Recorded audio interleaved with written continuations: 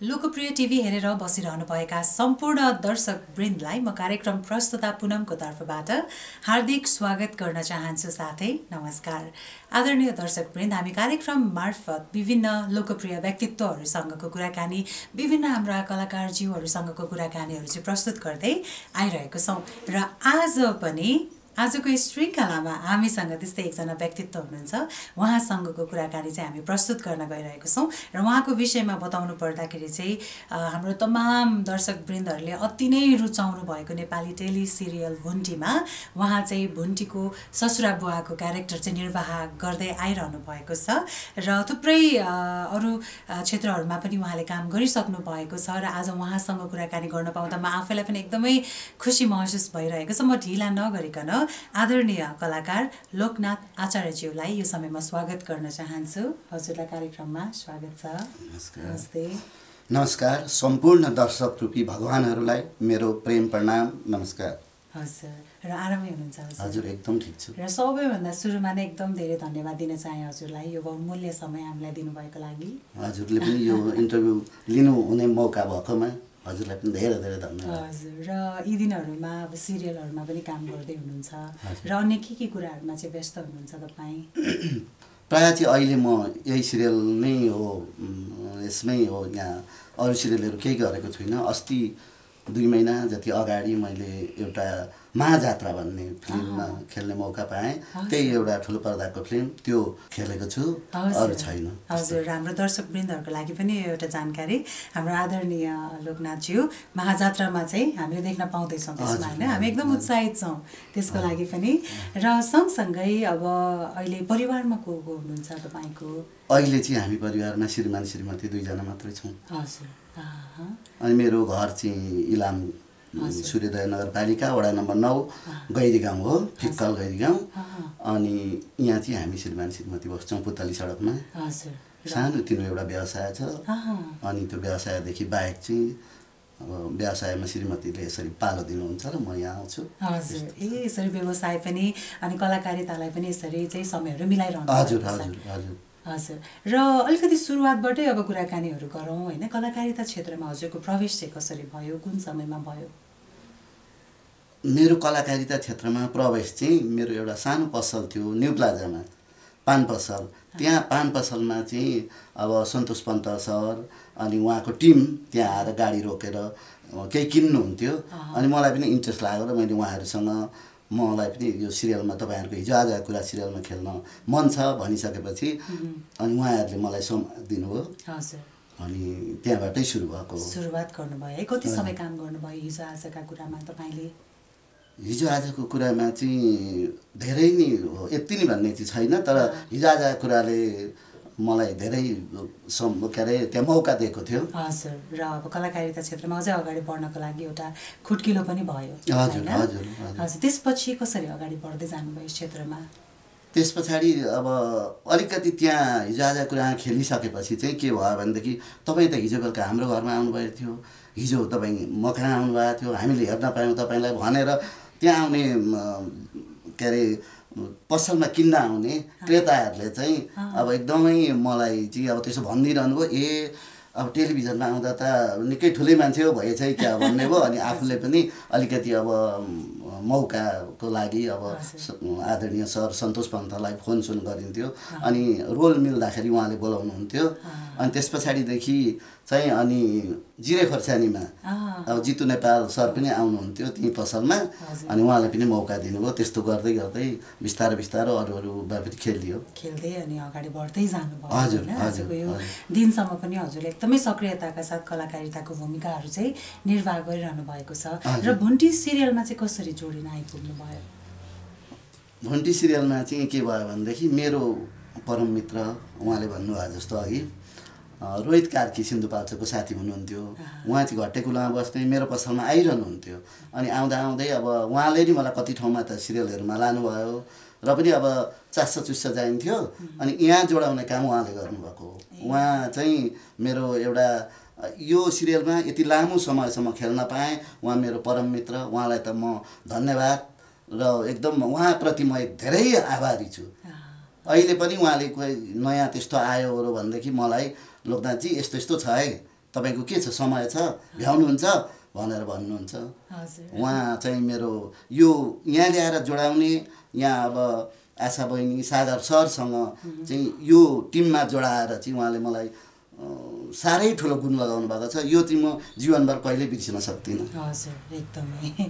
र भुन्टी सिरियलमा हजुरलाई हामीले होइन एकदमै असल व्यक्तित्वको रूपमा हामीले देखेको छौँ र असल ससुरा बुवा जो चाहिँ वास्तवमै भन्ने हो भने आजको समाजमा पनि अब पहिलाको समाजमा कस्तो थियो हामीलाई थाहा छैन, अहिलेको समाजमा पनि हरेक परिवारमा एउटा बुहारीको लागि एउटा छोरीको लागि चाहिँ होइन एउटा महत्त्वपूर्ण भूमिका निर्वाह गर्ने एउटा बुवाको भूमिका चाहिँ निर्वाह गर्नुभएको सिरियलमा हामीले हजुरलाई देखेको छौँ होइन। र यस्तो प्रकारको भूमिका निर्वाह गर्दै गर्दाखेरि चाहिँ तपाईँलाई कस्तो खालको अनुभव भयो, त्यो कामहरू गर्दै गर्दाखेरि कस्तो महसुसहरू भयो, हामीलाई अलिकति हजुरको अनुभवहरू सुनाउनुहोस् न।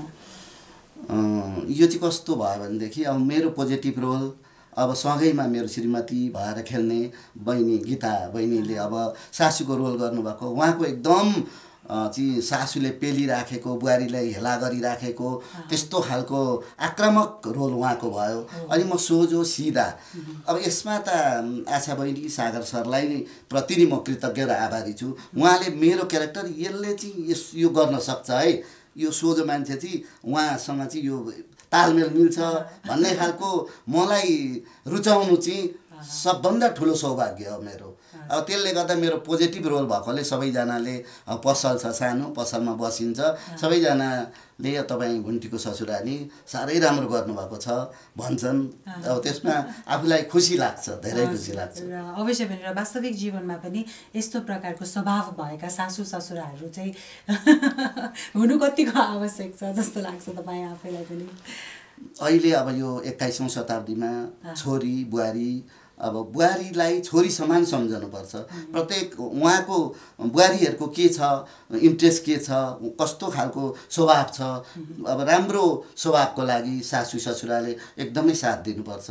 अब पहिलाको जमाना जस्तो हामीले बुहारीलाई पीडा दिने हेप्ने कराउने दुःख दिने त्यो गर्नु हुँदैन। आफ्नो छोरीलाई अरूले दुःख दिँदा कस्तो पीडा हुन्छ त्यो हामीले महसुस गर्नुपर्छ भन्ने लाग्छ मलाई। हजुर, तपाईँको भूमिकाले पनि त्यही कुराहरू देखाइरहेको छ सिरियलबाट।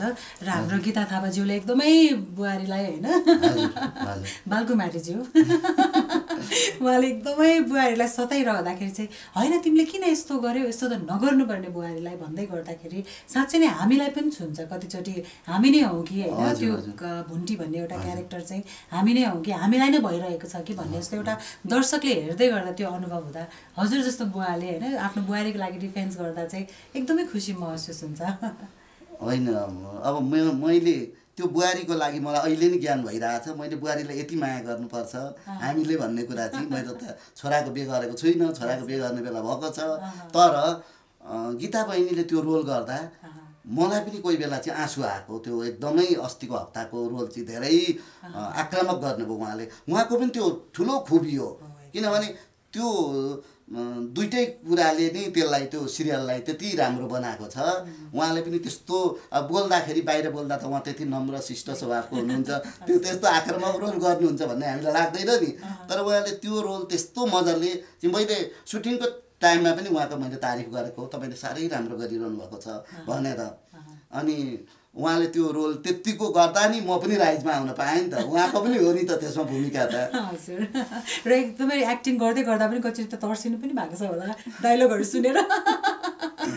किन एकचोटि चाहिँ उहाँ पनि रिसाउनु भयो, त्यो झापड हाल्ने रोल मैले कहिले नगरेको, झापड हान्नुपर्छ भनेर भन्नुभयो सागर सरले। त्यो झापड हान्दाखेरि ट्याक्क पुगेर चाहिँ फर्काउनु पर्ने हात हो, अब 2-3 चोटि घरै टेक्खाकै। अनि अब आफूलाई पनि भर्सक सताउन पाए हुन्थ्यो भन्ने लाग्थ्यो नि त। त्यसो गर्दा उहाँको दाँतमा ठोकियो, अलिकति रगत पनि आयो, एकदमै रिसाउनु भयो। त्यही हो रिसाएको भनेको देखेको, नभए त एकदमै शालीन मान्छे हो। हजुर, र त्यो टेकको विषयमा अझै बताउनुहोस् न, अनि कसरी गर्नुभयो अनि कसरी सकाउनु भयो? होइन, साँझ बेला थियो, अलिअलि चाहिँ भनौँ उज्यालो साँझ पर्न आँटेको बेला थियो। अब त्यो झापड हान्ने रोल गर्नुपर्ने भयो। अनि अब झापड हानेको भए पो कहिले पहिलोचोटि अनि 2-3 चोटि ट्राई गरेँ भएन अनि यसो गर्नु न भनेर सिकाउनुहुन्छ त्यो 1-2 चोटि टेक खाएपछि आफूलाई पनि हेरेस्ट हुने अब चाहिँ गर्छु कि भनेर अनि एकदम हान्ने भएको यो हातले गएर उहाँको दाँतमा लाग्यो अनि उहाँ पनि अब दाँतमा लागिसकेपछि त अब ओठ शुद्ध यसरी गयो होला नि त अनि त्यस पछाडि उहाँ एकदम रिसाउनु भयो त्यस्तो भने त होइन तर पनि मैले रिसाएको देखेको नि जस्ट रियल आयो एक्टिङ जस्तो भएन रियल नै भयो हो त्यस्तो रियल भयो त्यो मलाई चाहिँ रियल होस् तर एक्टिङ पाराले छुनु मात्रै भनेर भन्नुभएको थियो सागर सरले त्यस्तो भएर मलाई त्यो चाहिँ कुराले मलाई खिन्नता अहिले पनि हुन्छ बेला बेलामा हजुर तर अब काम गर्दै जाँदाखेरि त कहिलेकाहीँ अलिकति तलमाथि त हुन्छ हजुर त्यो त अब बुझ्ने कुराहरू नै हो कलाकारहरू भइसकेपछि यस्तै रमाइलो क्षणहरू कस्तो कस्तो भयो हामीलाई अलिकति सुनाइदिनुहोस् न किनभने भुन्टीको जुन अब विवाह भएर गइसकेपछिको परिवारहरू एकदमै अचम्मकै परिवारहरू हुनुहुन्छ त्यहाँ कतिजना एकदमै सताउने पनि हुनुहुन्छ भने कतिजना भुन्टीलाई होइन हामीले साथ दिनुपर्छ उसलाई सपोर्ट गर्नुपर्छ भन्ने पनि हुनुहुन्छ होइन कस्तो कस्तो रमाइलो क्षणहरू पनि भयो होला नि कस्तो अनुभवहरू रमाइलो भन्दा पनि एउटा दुःखको क्षण चाहिँ म कहिल्यै नबिर्सिने त्यो चाहिँ म भन्छु हामी 4 दिनको लागि बनेपादेखि उता त्यो ठाउँको नाम मैले अहिले बिर्सेँ त्यो ठाउँमा सुटिङमा गएको थियौँ अनि सुटिङ 2 दिन भयो तेस्रो दिनको दिन बेलुकाको सुटिङ थियो बेलुकाको सुटिङ भइरहँदाखेरि एउटा डाइलेक्ट सजिलो डाइलेक्ट हो डाइलेक्ट चाहिँ अब मैले श्रीमतीले अनि छोरालाई पनि चिया दिस् त भनेर बुहारीलाई सोधेको हुन्छ अनि मैले चाहिँ चिया तिमीले भनिरहनुपर्छ दिइहाल्छन् नि त अनि भनेर त्यस पछाडि मेरो डाइलेक्ट आउँथ्यो बुहारी तिमी यति बिहानैदेखि घरधन्दामा किन लागेको भरे तिमीलाई स्कुलमा निन्द्रा आउँदैन यति बिहानैदेखि यस्तो घरधन्दा गरिरहनु पर्दैन त्यति हो डाइलेक्ट तर कति टेक खाएँ जानिनँ भन्दै सकिनँ रातो पिरो भएर म टोइलेटतिर गएँ अनि म अब त्यो डाइलेक्ट फेरि मैले भनिनँ पनि त्यो छोडियो अनि अरू सुटिङ भयो एकछिन पछाडि अब खाना खाने बेला भयो अनि आशा बहिनीले खाना अरूहरूले हामीले खायौँ अरूहरूले खाँदै हुनुहुन्थ्यो के भन्नुभयो भने मलाई बुवा खाना खानुभयो अनि खाएँ भनेर मुन्टो हल्लाएँ मलाई एकदम पीडा भइरहेको थियो अनि के भन्नु अगाउँदै खानुभयो भनेर सोध्नुभयो त्यस पछाडि अब हामी सुत्यो मलाई त्यो कुराले खेल्यो रातभरि आँसु बरङरङ आयो म एक खालको पिन्चे स्वभावको मान्छे पनि बिहान पनि बिउजेँ त्यही सम्झेँ अनि म साह्रै पीडा उहाँको आशा बहिनीको त्यो हृदय त्यो मलाई अब भोलि घर पठाइदिनुहुन्छ तपाईँ यसरी डाइलगै बोल्न सक्नुहुन्न घर जानुहोस् भनेर भन्नुहुन्छ होला भन्ने मलाई लागिरहेको थियो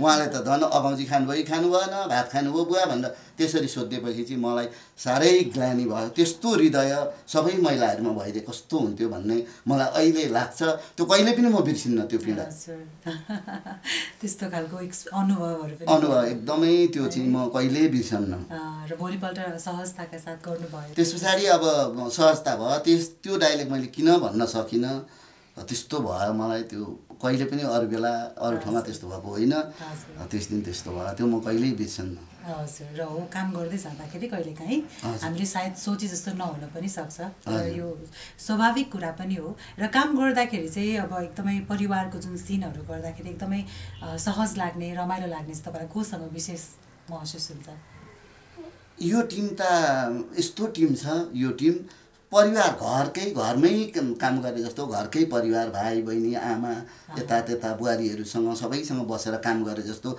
एकदमै यो यस्तो टिम अरू छ जस्तो मलाई लाग्दैन त्यति राम्रो त्यति रमाइलो छ कोही रिसाउनुहुन्न अब केही कुरा जानिएन भने राम्रोसँग यसरी भन्नुहोस् भन्ने अब भनिएन भने पनि जानिएन भने पनि अब मैले अहिले हजुरलाई अगाडि भनिहालेँ अब त्यतिसम्म भएको छ अनि काम गर्न त अत्यन्तै राम्रो साह्रै सहज साह्रै राम्रो टिम छ यो हजुर र हजुरलाई अझै कामहरू गर्नुभएको त हजुरले धेरै समय नै भइसक्यो होइन लगभग कुन समयदेखि कुन सालदेखि सुरु गर्नुभयो भन्दै हुनुहुन्थ्यो तपाईँले मैले 51 सालदेखि हजुर पहिला चाहिँ एउटा धुवा भन्ने सिरियल गरियो आदरणीय दाई लय सङ्ग्रौला सरले बनाउनु भएको। त्यसमा किरण केसी र लक्ष्मी दिदी मेरो फुपाजू हुनुहुन्थ्यो। अनि हामीले चाहिँ त्यो एउटा डल्ले टेम्पो थियो, त्यसलाई यहाँ पोल्युसन भयो भ्यालीमा भनेर उता तराईतिर चाहिँ त्यसलाई लानु पर्थ्यो, त्यो टेम्पोलाई विस्थापित गर्ने हो, त्यही कथामा उहाँले बनाउनु भएको थियो। अनि हो त्यसमा पहिलोचोटि हो, त्यस पछाडि चाहिँ दोहोरिएर त्यहाँ चाहिँ गरिएन। अनि त्यस पछाडि हिजो आजको कुरा चाहिँ अब लामै समय गर्नुभयो। र हाम्रो दर्शकले तपाईँलाई अझै मजाले खुलेर चिन्नु भएको र देख्नु भएको काम चाहिँ भुन्टी सिरियलमा यो मैले उहाँको ससुरा बुवा भएर खेल्ने भुन्टीको, त्यसैमा अब धेरै अब लोकप्रिय नै भनौँ न, एकदमै किनभने यति लामो समयसम्म अब यो कलाकारिता क्षेत्रमा लाग्दाखेरि अब यसरी लोकप्रियता हासिल गर्ने दुर्लभै थियो। अब यसले चाहिँ ठुलो मौका दियो। हजुर। र सिरियलमा चाहिँ अलिकति शिक्षाका कुराहरूलाई पनि उठाइएको छ होइन। शिक्षा भन्नाले अब विभिन्न शिक्षाको कुराहरूमा एउटा चाहिँ छोरी मान्छेले पढ्नु पनि पर्छ अथवा शिक्षित हुनुपर्छ। भुन्टी पनि एकदमै पढ्नको लागि अब अगाडि मेहनत गरिरहेको समयमा अब अहिले त हजुरहरू अब हजुरबा हुने क्रममा हुनुहुन्छ होइन, एउटा खुसीको खबर पनि आउँदैछ। र पढ्ने कुराहरूलाई चाहिँ अब महिला दिदीबहिनीहरूलाई पढ्नुपर्छ र सक्षम हुनुपर्छ, शिक्षित पनि हुनुपर्छ भन्ने प्रकारको एउटा घुमाएर एउटा शिक्षा पनि दिन खोजिँदैछ सिरियलबाट। र यो कुरा चाहिँ कतिको महत्त्वपूर्ण छ जस्तो लाग्छ हजुरलाई? यो अत्यन्तै महत्त्वपूर्ण छ। यो उहाँहरूले यो यसरी यो कथा यसमा समेटेर बनाउनु भएको, यो महिलाहरूले पढ्नुपर्छ, महिलाहरू शिक्षित बन्नुपर्छ, महिलाहरूले घरकै काममा मात्रै कुँजिएर बस्नु हुँदैन भन्ने खालको साह्रै ठुलो र अत्यन्त महत्त्वपूर्ण म्यासेज गएको छ। अब यो सिरियलमा त अब म्यासेज नगएको त, राम्रो सकारात्मक म्यासेज नगएको त कुनै नै छँदै छैन। सबै एपिसोडहरू अत्यन्तै राम्रो छ। त्यही भएर नि मान्छेले अब साह्रै धेरै रुचाउनुहुन्छ। अब विदेशतिर पनि त्यत्तिकै हेरिदिनुहुन्छ, अब स्वदेशमा त भइहाल्यो। यो महत्त्वपूर्ण हो, छोरीहरूले पढ्नुपर्छ, छोरीबुहारी शिक्षित हुनुपर्छ, उनीहरूले पनि छोराछोरा सबै कुरा जान्नुपर्छ, बुझ्नुपर्छ भन्ने कुरा चाहिँ साह्रै महत्त्वपूर्ण छ। र मानव भोलिको दिनमा तपाईँको परिवारमा पनि होइन, जो बुहारी भएर आउनुहुन्छ मानव, उहाँ पनि एकदमै शिक्षित हुनुहुन्छ र उहाँ पनि एकदमै छोराछोरा नै म स्वतन्त्र भएर म गर्न चाहन्छु, केही गर्न चाहन्छु होइन, म अगाडि बढ्न चाहन्छु हो, म विवाह भएर आइसकेँ र सँगसँगै म आफ्नो कतिवटा करियरका कुराहरूलाई पनि म गर्न चाहन्छु अथवा पढाइलाई नै अगाडि बढाउन चाहन्छु, जसरी भुन्टीले पनि बिचरा सङ्घर्ष गरिरहनु भएको छ। त्यस्तै भयो भने आगामी दिनहरूमा कतिवटा चुनौतीहरू आयो भने कसरी त्यसलाई चाहिँ हजुरले लिनुहुनेछ र गर्नुहुनेछ, मलाई अलिकति बुझ्न मन लाग्यो। त्यसलाई त हामीले एकदमै सकारात्मक रूपमा लिनुपर्छ। एउटी बुहारीले म पढ्छु, लेख गर्छु, म यस्तो काम गर्छु भनेर उसले भन्छ भने त्यसमा हामीले हुँदैन भनेर बन्धनमा कहिल्यै पनि राख्नु हुँदैन। उनलाई स्वतन्त्र रूपमा छोडिदिनुपर्छ। हामीले बन्धनमा राखेर अबको जमानामा चल्दैन।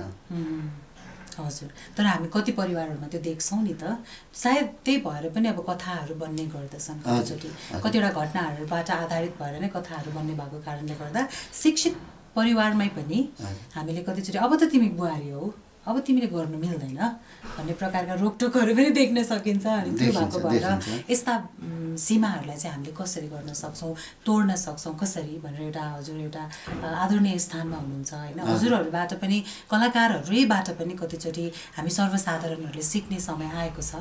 त्यो भएको भएर पनि मैले यो प्रश्न चाहिँ हजुरलाई राख्न चाहेको हो। अब समाजमा घटेका यस्तै विकृति विसङ्गतिलाई नि अब हेरेर देखेर यो कथा बनियो। अब हामीले यति यो बुझेपछि हामी सिरियल हेर्छौँ, मक्ख परेर सिरियल हेर्छौँ, त्यो कुराबाट सकारात्मक कुराहरू के छन् त्यसलाई त हामीले जीवनमा उतार्यौँ भने त त्यो सिरियल हेरेको केही काम पनि लाग्दैन नि त। एउटी सासूले सिरियल हेर्दै हुनुहुन्छ भने बुहारीमाथि मैले यो चाहिँ नगर्नुपर्ने रहेछ, आहा यस्तो यो त भएन भनेर आफू पनि सुध्रिनुपर्छ। एकदमै। र सासूले त्यो गर्दै हुनुहुन्छ भने ससुराले यसो नगर है भनेर पनि भन्नुपर्छ। र ससुराले त्यसो गर्दै हुनुहुन्छ भने सासूले पनि होइन यस्तो गर्नु भएन, हामी त आमा बुवा हो भन्ने प्रकारको होइन, त्यो चाहिँ गर्नुपर्ने हुन्छ भन्ने एउटा शिक्षा चाहिँ नेपाली टेलिसिरियल भुन्टीले दिन खोजिरहेको छ होइन। र हामी कुराकानीहरूलाई चाहिँ निरन्तर अगाडि बढाइरहेको छौँ र आदरणीय दर्शकवृन्द यो समयमा चाहिँ हामीसँग हुनुहुन्छ आदरणीय कलाकार लोकनाथ आचार्यज्यू र उहाँलाई चाहिँ भुन्टीको ससुराबुवाको रूपमा चाहिँ धेरैजनाले एकदमै मन पराइदिनु भएको छ, एकदमै माया पनि गरिरहनु भएको छ अनि एकदमै मिठा कुराकानीहरू चाहिँ यो समयमा हामी राखिरहेको छौँ उहाँसँगका र सङ्घर्षका कुराहरू पनि रह्यो होला होइन। अब लामो समयदेखि हजुर यो क्षेत्रमा हुनुहुन्छ, विभिन्न सिरियलहरूमा अनि अहिले त अब ठुलो पर्दाको उसमा पनि काम गरिसक्नु भएको छ, चलचित्रमा पनि। कस्तो प्रकारका सङ्घर्षहरू गर्नु पर्यो हजुरले सुरुवातमा कलाकारिता क्षेत्रमा अलिकति बताइदिनुहोस् न। पहिलो सङ्घर्ष भन्ने कुरा त त्यस्तो अब कसैले बोलाएर मात्रै नि जाइन्थ्यो, आफू त त्यसरी म गएर पर्खेर सुटिङ गर्न पाइन्छ कि पाइँदैन, यहाँ मौका मिल्ने हो कि होइन भनेर त त्यस्तो धेरै त बस्नु परेन। अब पहिला अब सन्तोष पन्त सरकोमा जाँदाखेरि अब हामीले फोन गरेर सर आज मेरो छ, आज के छ भनेर नि सोधिन्थ्यो, अब मौका छ भने आउनु तपाईँहरू भनेर भन्नुहुन्थ्यो र जाइन्थ्यो। पहिलो कुरा भनेको यातायात हो, यातायातको समस्या। अब आफूको यातायातमा आफ्नो केही छैन अनि अब साझा यातायातहरू अब जे छ त्यसमा जानुपर्ने हुँदाखेरि गाडीहरू पर्खिनु पर्ने, अब ढिलो आउने, समयमा त्यहाँ पुग्न नपाउँदाखेरि सुटिङमा गाली खाइने हुन्छ होला भन्ने आफूलाई एक खालको मनमा पिर हुन्थ्यो। तर त्यस्तो प्राय भएन, मैले समयमै सबैतिर पुगेँ।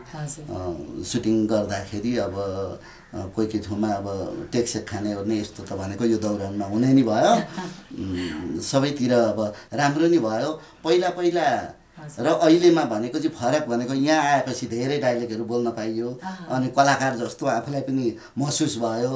अब पहिला पहिला भनेको अब हिजोआज कुरादेखि लिएर अनि जिरे खोर्सानी, तितो सत्य यस्ता सिरियलहरूमा चाहिँ अब जाइन्थ्यो, थोरै डाइलग एउटा दुईवटा बोल्यो अनि आयो। अब त्यो चाहिँ टेलिभिजनमा आउने भएर मेरो आउँछ है भनेर हेर्दा हेर्दै फट्टै आउने बित्तिकै जाइसक्ने हो, त्यस्तो हुन्थ्यो। अब अहिले चाहिँ यातायातको पनि धेरै सुविधा भयो अनि अब सिरियल पनि अब राम्रो लामो लामो रोल त्यसरी खेल्न पाइएको छ। एउटा कलाकारलाई अलिकति आफ्नो क्षमता देखाउनलाई अलिक लामो लामो रोल भयो भने सजिलो पनि हुँदो रहेछ र राम्रो पनि आफूलाई लाग्दो रहेछ।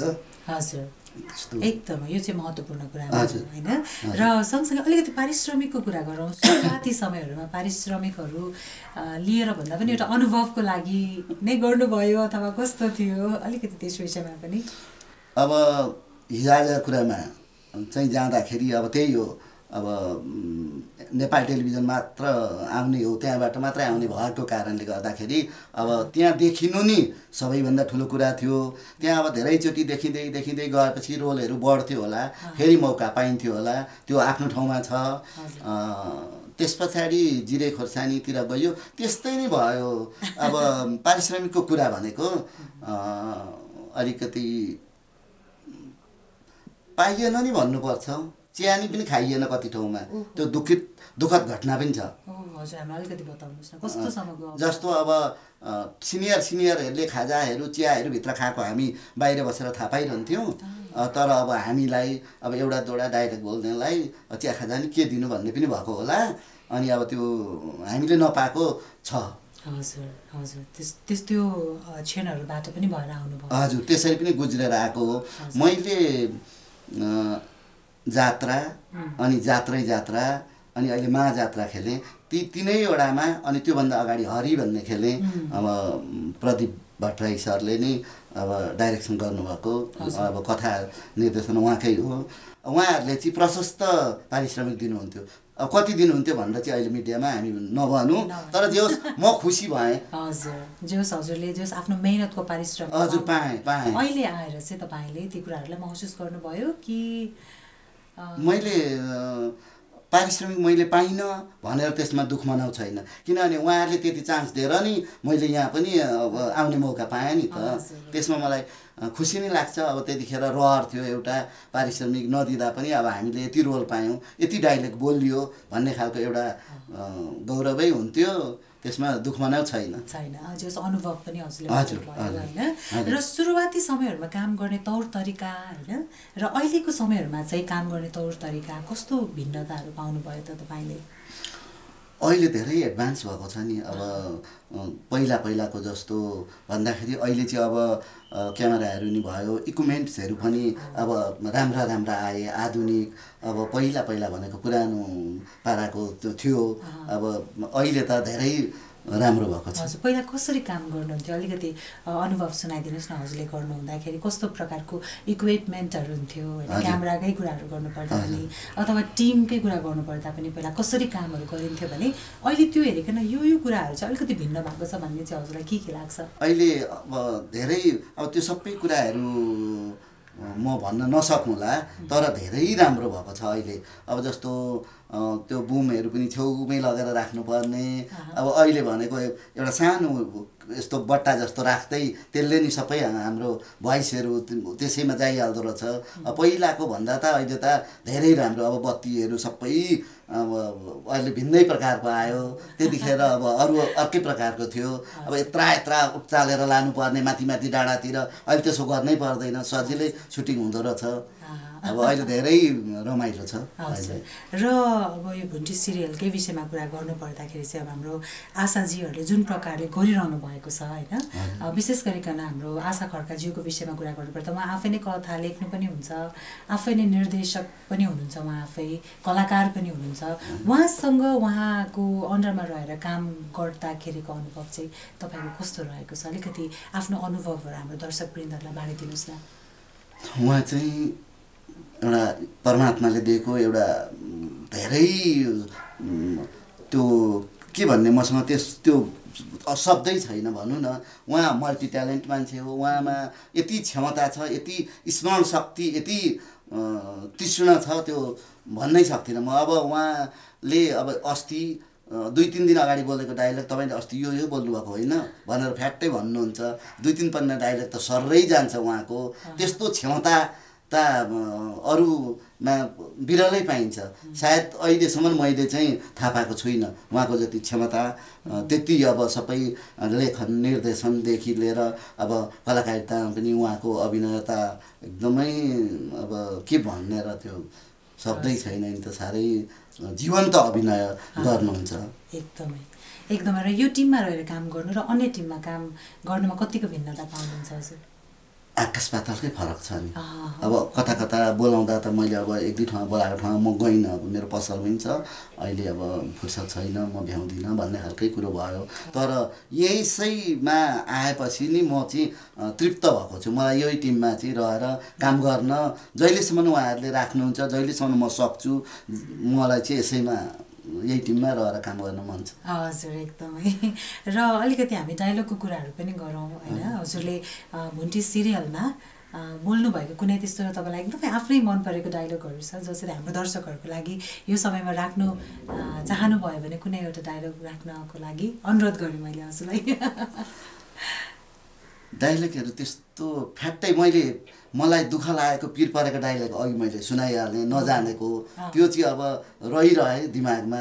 अब त्यस्तो डायलगहरू अब त्यत्रो बोलियो, त्यसरी स्मरण शक्तिमा चाहिँ अहिले फ्याट्टै मैले भन्नलाई अलिकति गाह्रै छ। त्यस्तो सम्झना हान्दै गर्दाखेरि चाहिँ के बोलेर झापड हान्दिनु भएको थियो हजुरले?